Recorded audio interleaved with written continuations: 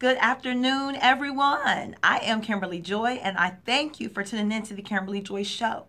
Before I go any further, let me begin with prayer. God, I love you. God, I thank you. I praise you, God, for who you are. God, you are everything, God. God, you are God alone, and I adore you. I worship you, God. God, I thank you, God, for this broadcast. I thank you, God, for everyone who is tuned in right now in the name of Jesus. And Lord God, I pray a special blessing, God, for every mother, God, right now in the name of Jesus. Lord God, I pray, God, that you meet their needs right now in the name of Jesus. I pray, God, that as we approach Mother's Day this Sunday, God, that every mother, God, will receive what she needs in the name of Jesus. Hallelujah. Hallelujah. Lord, I thank you and I praise you for it now in the name of Jesus. Amen. Hallelujah. Happy Mother's Day. Yes, happy Mother's Day to all mothers. And I'm not just talking to those who have biological children, but to all mothers. If you are a mother or if you've been a mother to anyone, then I am talking to you too. So happy Mother's Day. And I want you to know, mothers, that you are appreciated. Yes, you are appreciated for who you are and for everything that you do. Now, I have an encouraging word for all mothers today. God says this. God says, I see you. Yes, God sees you.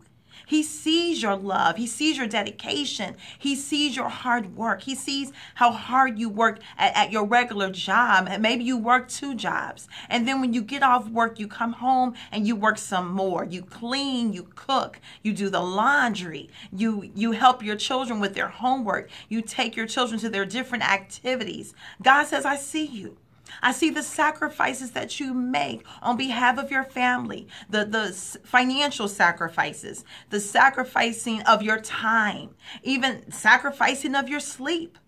Let me give you an example. When my brother BJ was an infant, he was very sick. I mean, to the point where we almost lost him, and he had to have surgery as an infant.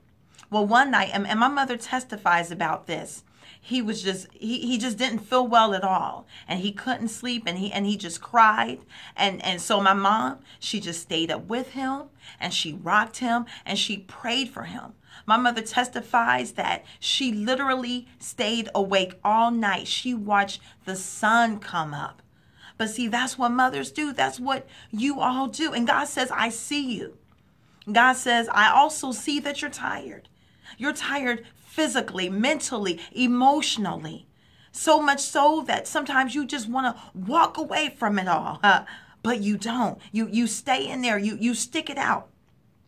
So God says, let me refresh you. Yes. God wants to refresh you. And what does it mean to refresh? Refresh is to give new strength or to give new energy to revive, to restore.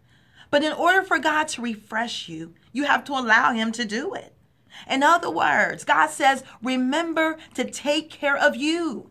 See, you're so busy taking care of everyone else, and not just even your children, sometimes other people's children, sometimes extended family members, your parents.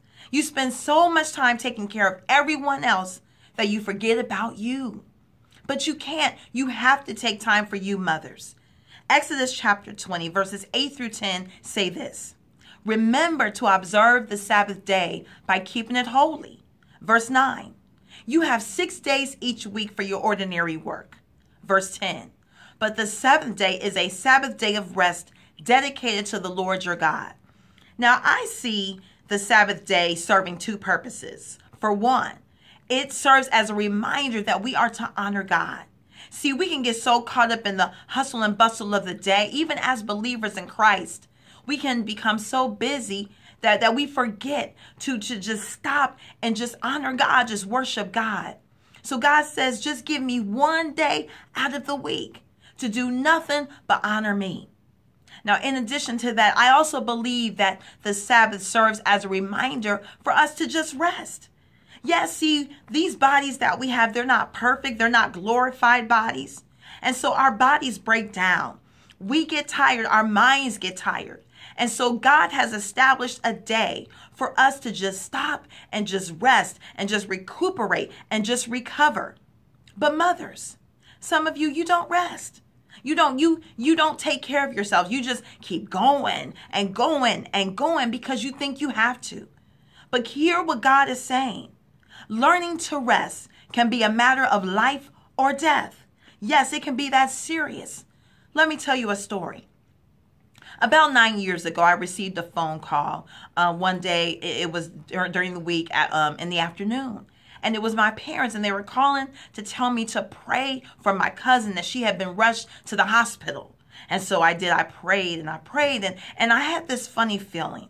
And I was waiting by the phone to hear from my parents again, and it had been a while. And honestly, I was concerned. Well, my parents, they finally called me back to inform me that my cousin, who was only 52 years old, had passed away. And I tell you, I was devastated. Now, I won't go into everything that happened and what caused her death. But what we came to realize as a family is that my cousin didn't take care of herself like she should have. And frankly, she was tired.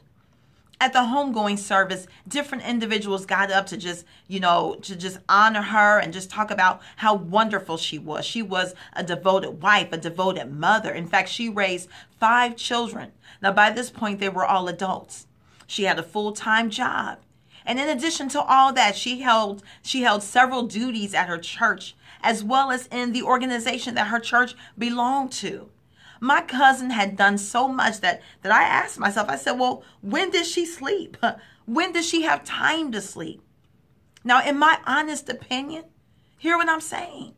My cousin was overworked, and it took a toll on her health. Yeah.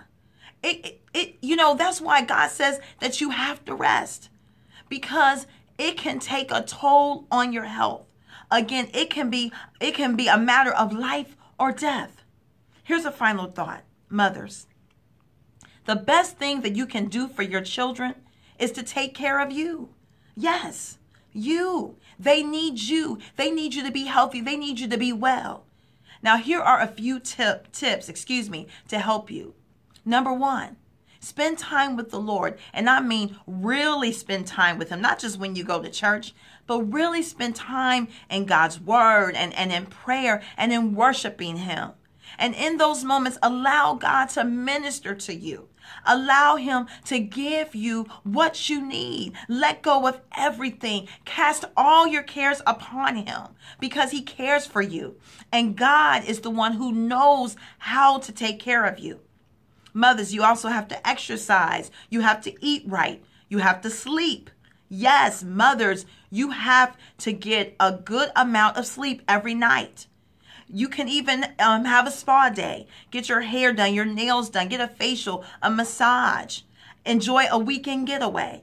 Now, if you say that you can't afford all that, then there are things that you can do for free, like go to the park and then enjoy a good book.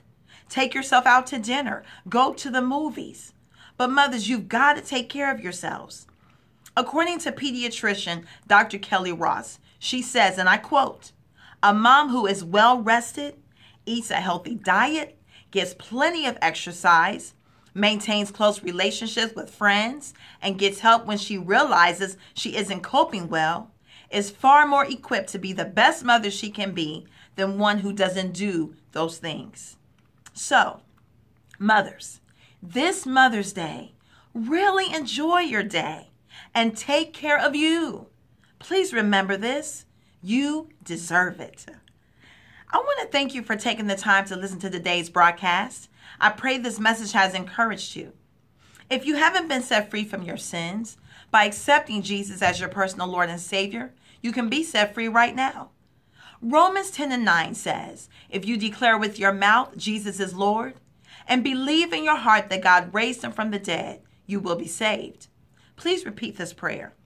Dear Jesus, I come to you confessing I am a sinner in need of a Savior. I believe you shed your blood on the cross and died for my sins. I believe you were buried and rose again so I could be free. Please forgive me for my sins and the life I have lived. I confess you, Jesus, as Lord and accept you as my own personal Savior. According to the Word of God, I am now saved. Hallelujah, I am free. If you don't have a church home, I encourage you to find a good Bible-believing church. It will help you grow spiritually. You are more than welcome to visit our church. Power and Faith Ministries. Apostle Ron and Pastor Jerry Banks are the pastors. We are at 7044 Fairfield Business Center Drive, Fairfield, Ohio, 45014. Sunday school 9 a.m., Sunday service 10 a.m., and Wednesday Bible study 7 p.m. You can catch the encore of my show on Saturdays at 6 p.m. If you have any questions, comments, or prayer requests, please email me at kim_joy73@yahoo.com. You may also follow The Kimberly Joy Show on Facebook, Instagram, Twitter, and YouTube. And I invite you to visit my blog at thekimberlyjoy.com. My personal motto is, know yourself, be yourself, love yourself. And now, here's Yolanda Adams with Be Still.